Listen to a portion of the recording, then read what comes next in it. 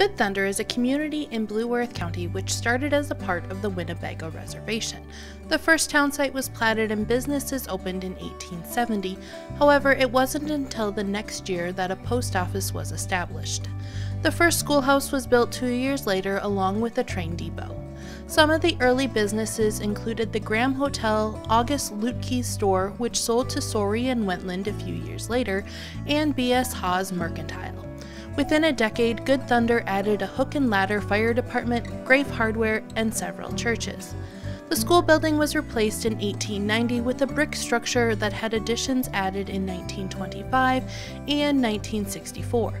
The school is now a part of the Maple River School District and is considered Maple River West Elementary School.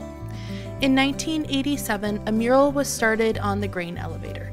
This elevator and 4 adjoining bins were painted to depict the community's past as well as a portrait of Chief Good Thunder, for whom the town is named for.